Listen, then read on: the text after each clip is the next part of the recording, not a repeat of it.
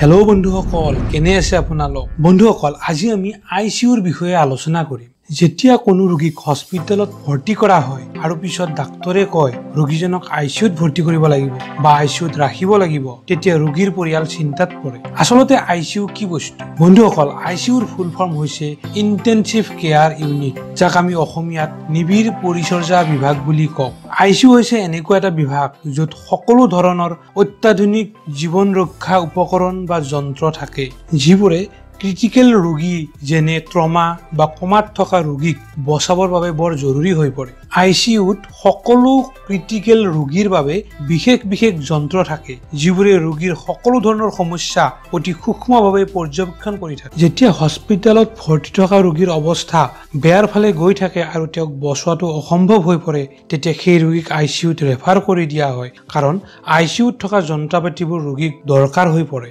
ICU যিকোনো হস্পিটেলৰ বিশেষ স্বাস্থ্য সেৱা বিভাগ, য'ত ৰোগীক বিশেষ ধৰণৰ ট্ৰিটমেণ্ট বা সেৱা আগবঢ়ায়, অৰ্থাৎ ইন্টেনসিভ ট্ৰিটমেণ্ট মেডিচিন দিয়ে। বিশ্বৰ মোটামুটি সকলো হস্পিটেলত আইচিউ বিভাগ থাকে। আচলতে আইচিউত এনেকুৱা কি থাকে যে ডাক্তৰে ক্ৰিটিকেল বা গম্ভীৰ ধৰণৰ ৰোগীকো বচাবলৈ সক্ষম হয় আৰু ৰোগীয়ে নতুন জীৱন পায়। বলক বন্ধুসকল, ইয়াৰ বিষয়ে সবিশেষ জানি লওক। বন্ধুসকল, আইচিউৰ বিষয়ে সবিশেষ আলোচনা কৰাৰ আগতে আপোনালোকক অনুৰোধ কৰিছোঁ, যদি আপোনালোকে এতিয়ালৈ এই চেনেল ছাবস্ক্ৰাইব কৰা নাই, তেন্তে এতিয়াই ছাবস্ক্ৰাইব কৰক আৰু এই ভিডিঅ'টো আপোনাৰ ফেচবুক আৰু হোৱাটছএপৰ জৰিয়তে আপোনাৰ বন্ধুবৰ্গলৈ শ্বেয়াৰ কৰক, যাতে তেওঁলোকেও এই ইনফৰমেশ্যনটো পায়। যিবিলাক অত্যাধুনিক যন্ত্ৰৰ বাবে গম্ভীৰ অৱস্থাত থকা ৰোগীক বচোৱা সম্ভৱ হয়, সেইবোৰ হৈছে ভেন্টিলেটৰ। এই যন্ত্ৰ তেতিয়া কামত আহে যেতিয়া ৰোগীজনৰ শাৰীৰিক দশা এনেকুৱা হয় যে তেওঁ উশাহ লোৱাতেই কষ্টকৰ হৈ পৰে। তেতিয়া এটা বিশেষ যন্ত্ৰৰ দ্বাৰা ৰোগীৰ শ্বাস লোৱাৰ সহায় কৰিবলৈ এডাল নলী ৰোগীৰ নাকেৰে সোমাই দিয়া হয় আৰু এই যন্ত্ৰটোকে ভেন্টিলেটৰ বোলা হয়। তাৰ পিছৰ যন্ত্ৰটো হৈছে ইলেক্ট্ৰএনকেফালোগ্ৰাফি, চমুকৈ EEG। এই মেচিনটোৱে আমাৰ ব্ৰেইনৰ যিকোনো ধৰণৰ সমস্যা ডিটেক্ট কৰিব পাৰে, কিয়নো ইয়ে ব্ৰেইনৰ ইলেক্ট্ৰিক গতিবিধি ৰেকৰ্ড কৰে আৰু ইয়াৰ দ্বাৰা যিকোনো সমস্যা ধৰিব পৰা যায়। ইয়াৰ পিছৰ যন্ত্ৰ বা উপকৰণটো হৈছে ডায়ালাইচিছ মেচিন। ডায়ালাইচিছ বহুবিধৰ আছে, যাৰ নিৰ্ধাৰণ ৰোগ বা বেমাৰ অনুসৰি কৰা হয়।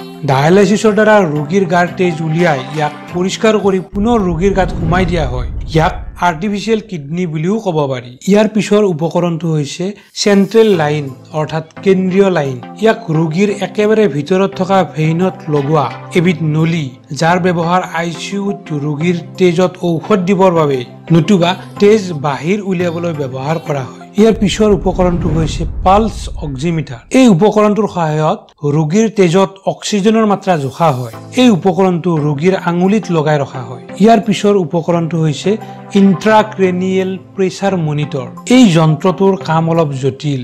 ইয়াৰ মাধ্যমেৰে ব্ৰেইনৰ ভিতৰত জমা হৈ থকা তৰল পদাৰ্থ বাহিৰলৈ উলিয়াই দিয়া হয়। ইয়াৰ বাবে ব্ৰেইনত এডাল উপকৰণ সোমাই দিয়ে আৰু এই যন্ত্ৰটো ইয়াৰ লগত সংযোগ কৰা হয়। ইয়াৰ লগতে ব্ৰেইনৰ ভিতৰৰ প্ৰেছাৰ জুখিবলৈ ইয়াক ব্যৱহাৰ কৰা হয়। ইয়াৰ পিছৰ উপকৰণটো হৈছে কম্প্ৰেছন বুটছ।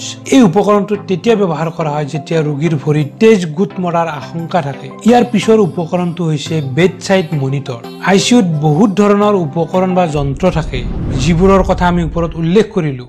এই মেচিনবোৰৰ ৰিজাল্ট জানিবলৈ যি স্ক্ৰীন ব্যৱহাৰ কৰা হয়, তাকে বেডছাইড মনিটৰ বুলি কোৱা হয়।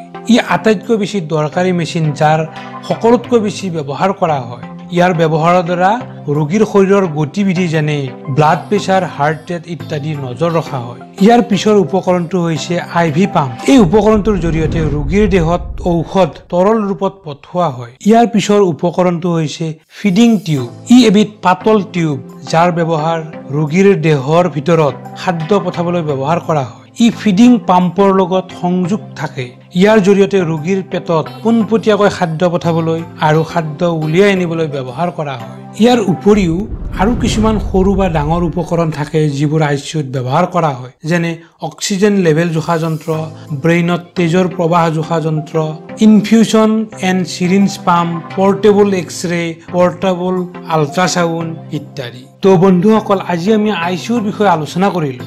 আইচিউ অৰ্থাৎ ইন্টেনসিভ কেয়াৰ ইউনিট, যাক অসমীয়াত নিবিড় পৰিচৰ্যা বিভাগ বুলি কোৱা হয়। তেন্তে আপোনালোকে নিশ্চয় গম পালে যিকোনো গম্ভীৰ পৰিস্থিতিত থকা ৰোগীৰ বাবে আইচিইউৰ কিমান মহত্বপূৰ্ণ ভূমিকা আছে। সো বন্ধুসকল, আশা কৰিছো আজিৰ এই ইনফৰমেশ্যনবোৰ নিশ্চয় ভাল লাগিছে।